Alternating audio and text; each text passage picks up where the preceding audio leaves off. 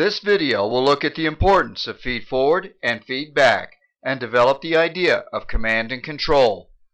Command and control, or C2, is a model for how people and systems work together to achieve common goals. The fundamental idea is that intent originates in a top-down direction while control is fed back from the bottom up. This distinction adds to the complexity that we saw in systems architecture. Not only are players a part of different systems, but they also carry different orientations within these systems. A player who is a commander in one is a subordinate in another.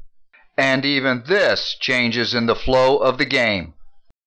Three of the main factors in framing C2 orientation are ball possession, the four main moments, which energy channel and frequency the player attends to, and the opponents.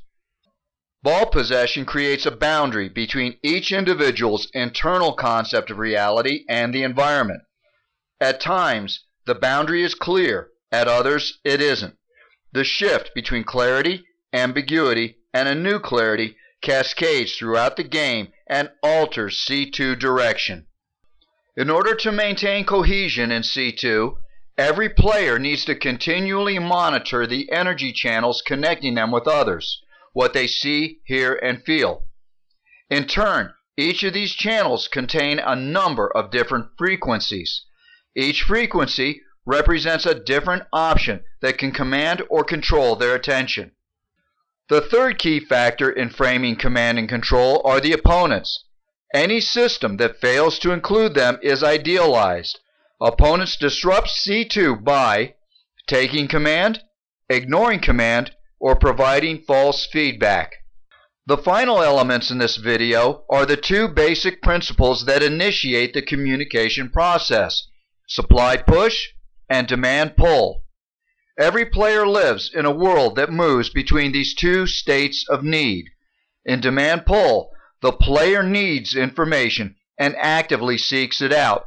This can be a commander looking for feedback or a subordinate looking for direction. In supply push, the player has, at least to him or her, information they need to get out. This can be a commander looking for a subordinate to assign a task, a subordinate looking for a commander in need of feedback, or a player looking for an opponent to mislead. Establishing and maintaining effective command and control in a system may be its greatest challenge.